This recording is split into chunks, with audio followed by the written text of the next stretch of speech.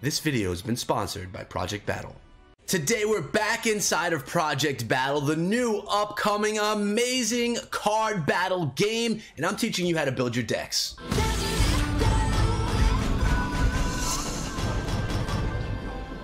What is up, my friends? My name is Echo, and building decks is the foundation of Project Battle. And today, I'm going to teach you guys how to do it, and then I'm going to go into a private battle with that deck. Fingers crossed I can bring in a victory and put together a deck that's actually solid. Before I go any further, though, in the video, guys, I want to remind you to subscribe to the channel and ring the bell for daily mobile uploads and for more videos coming for Project Battle, named to be announced soon. Hope you guys enjoy this stuff and are anticipating this game as heavily as I am. Remember, I am going to have guides, overviews, and how-tos on this game moving forward over the next however long. I'm enjoying it, and I know that you guys will too. So when you're trying to edit or create a deck, you're going to be over here on this screen. It is the edit deck screen. We're going to come on over here, and you could do one of two things. You could either create a new deck, or you could choose a deck from your scroll right here to edit. What we're going to be doing today is creating a brand new deck. So we're going to hit that plus button. We're going to hit on create a new deck. And the first thing that you need to do when creating a new deck is choose the hero that you're going to build your deck upon. And in choosing your hero, you have to choose one of 3 hero abilities as well. So as you scroll through, you will notice all the options I have for building up my deck, for the heroes that I'm going to use. I will tell you that it's probably easier to create decks that are up on the top using the red, and they get more difficult the lower you go as far as complicated decks and how to play your deck. So for me, being a new player, and if you're watching this video, you're probably a newer player as well, we're going to stay up top in the red using Ryu. Now, I have 3 choices that I could do when choosing his ability, his super. This one is going to be the Hadouken. It deals 7 damage to an enemy unit. We have the Renki, which is going to add 2 damage to friendly units and cards in your hand.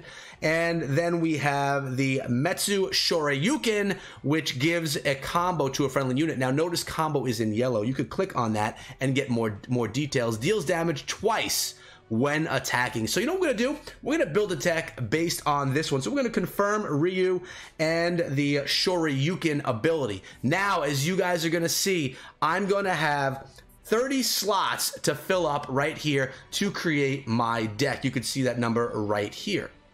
And you have your cards with the round tops. These are going to be enhancements to the cards that you have on the playing field, the cards that are being played within the deck. Then you're going to have your creature cards, which, let me give you an example, is one right here, like Dan, and they have the flat tops, and what they are, you'll notice on top, the diamond shows the mana that it costs to play, or the elixir. The top card, 2, that's a triangle, that's going to be the attack, the damage done with the attack, and down below, the blue shield, the 3, that's going to be how much attack it can withstand before being taken down. So it's basically its defense. Now, what you need to do is vary up the amount of support cards along with your attack cards, which are going to be your creature cards. So what I like to do, I like quick decks, things that you could do more quickly, you know, things that you could do fast. You could put 3 of each of these inside of your deck. So I'm going to start out with something that is very low cost, and I like these Freezing Fangs right here.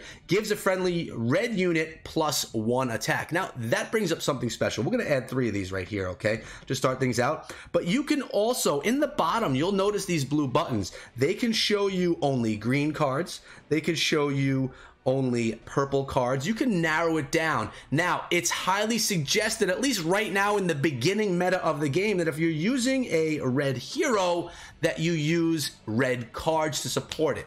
So that's not set in stone. You don't have to do that. There could be builds that are multicolor, but it's just recommended as of right now. Notice that the Freezing Fangs, I use 3. It's at the deck limit, so I can no longer use any more. I'm going to go over here to Suicidal Charge, and I'm going to use 3 of these as well because I like the low cost cards to play. You can play them quickly. This gives +2 or -2 a friendly unit. So we're going to go ahead and give 3 of those right there to help support my cards that I'm going to be playing on the battlefield.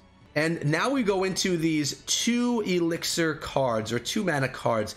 And without going too in depth into which ones I'm going to choose, I'm just basically today showing you how to build a deck. I'm not showing you a good deck to build. Those are going to be coming soon as well. We'll just kind of mix these up. So we'll go ahead and we'll put 2 of these in right here. Now notice they are going in a particular order, but when you're playing your deck, it doesn't matter. They get mixed up all the time.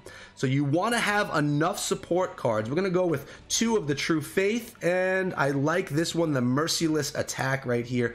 We're going to go with 2 of those as well. This is taking up 12 of 30 spots in my deck. So I don't want to go too much further. I want to kind of go in there right now and start putting in some cards that can actually do the attack, some of the actual attacking cards.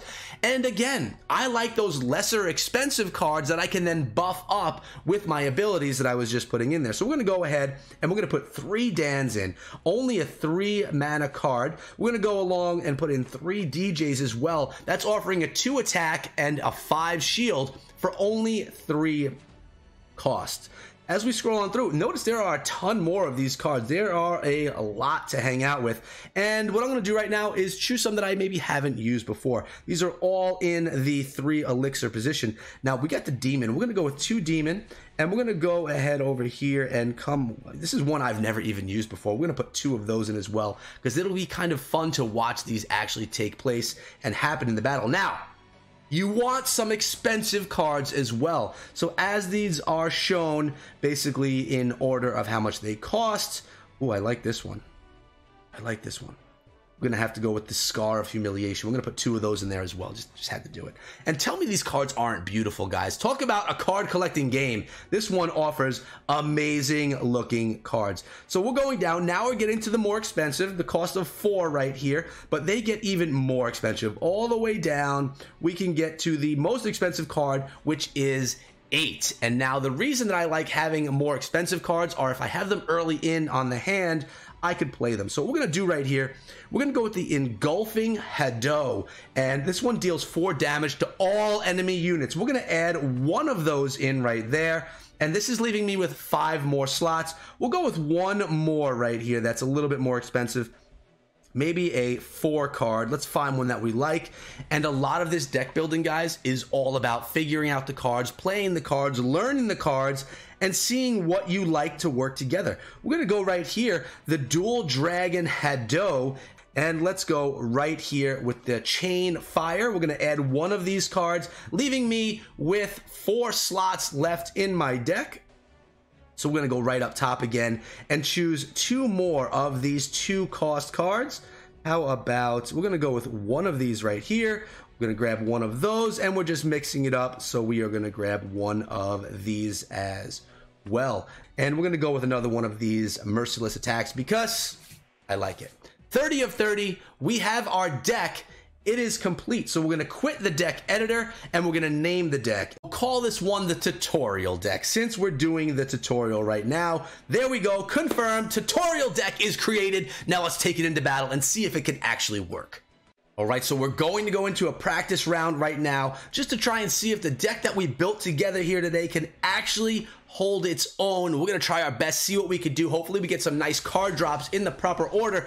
We have a lot of those support cards, and I'm a little concerned that we're going to get too many of those and not enough playable characters, but we're going to see what we got right here.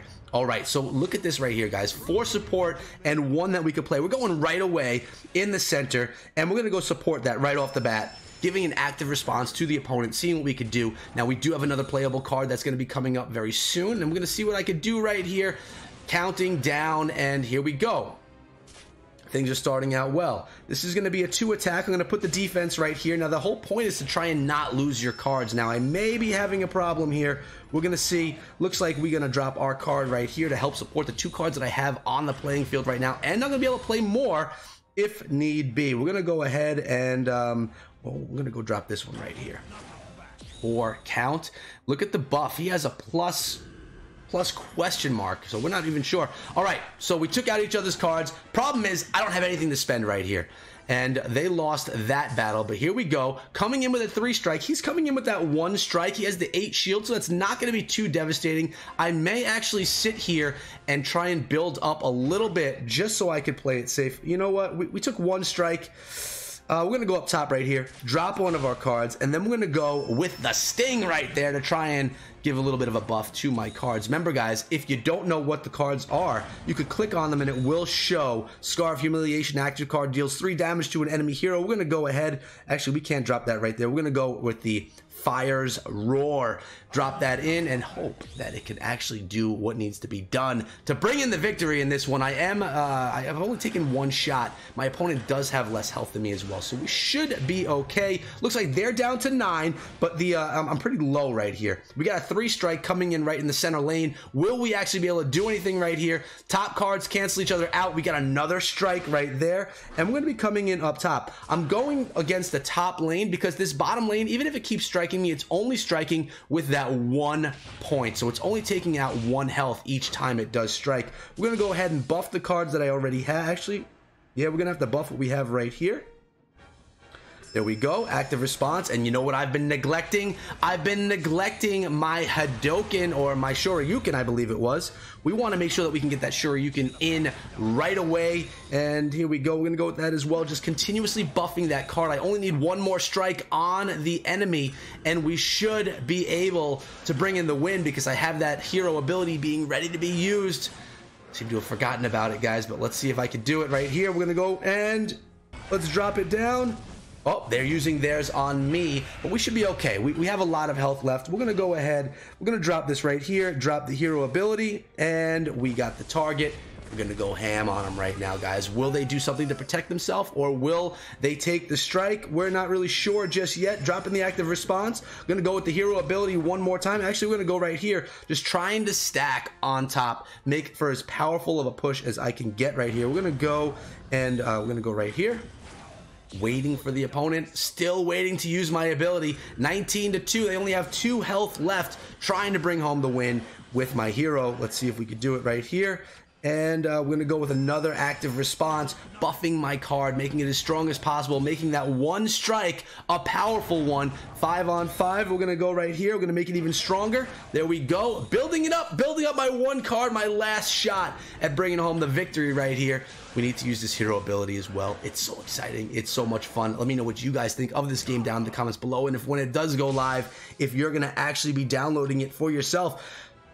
Okay, well, where is that hero ability? There we go. We're going to use it right here. Can I actually just use it right on them? No, I got to drop a card first, and then we're going to use that hero ability right there. It looks like this could be it.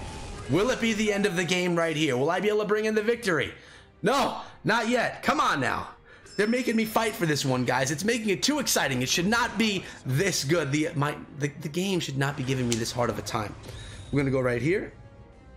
Oh, we got to go right here just like this. We could probably end the game right there with that one. Will that be the end?